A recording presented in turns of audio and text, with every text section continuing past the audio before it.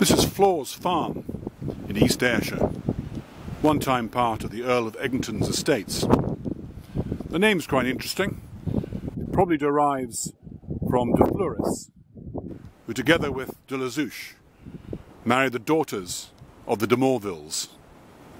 De Morvilles being the lords of Cunningham.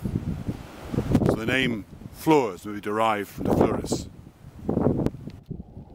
A sad incident took place here back in the 19th century.